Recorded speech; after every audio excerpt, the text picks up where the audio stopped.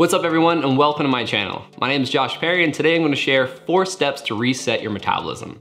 For those that are new to the channel, I'm a former professional BMX athlete, multiple brain tumor survivor, keto coach, and public speaker. You can learn more about me and all that I'm up to here on this channel, as well as my Instagram page at JoshPerryBMX. Cutting out foods mentioned in step 1 will help to lower blood glucose levels, therefore managing insulin levels, and allow us to start using up our glycogen stores so that way we can begin to metabolize fat and make ketones for fuel.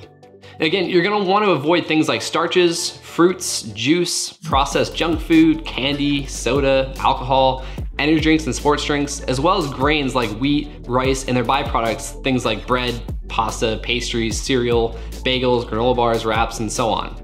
These foods are nutritionally devoid, and the small amounts of nutrition some of them may have are sacrificed by the glucose load that comes along with them. Now, as a side note, not only do these foods in excess lead to increased insulin levels, they also result in increased inflammation, rapid cell growth and division, and oxidative stress, all of which contribute to the body's fat storage and overall not feeling well. Now, in some cases, small amounts of sweet potatoes, carrots, and berries are okay for 1 to 3 weeks initiating this step. Just be aware it's very individualized in regards to how different people will respond. Now, individuals that are more carbohydrate intolerant may benefit best to cut out all starches and grains and sugar completely until they reach their goals with their body composition and how they feel. Now, you can get a blood glucose monitor known as a glucometer to test your blood before and then increments of 30, 60, and 90 minutes after eating a meal containing carbohydrates to see how your body responds to that sugar load and correlate that with how you feel after consuming carbohydrates and throughout the day.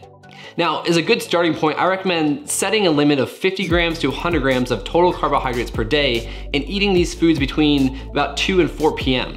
This will keep you burning through your glycogen stores for the predominant part of the day and have a chance at looking at fat for fuel.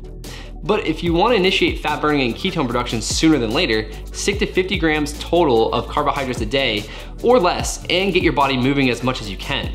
The more you move your body, the more the muscle glycogen can be burned for energy and give your metabolism a chance to reset to fat burning.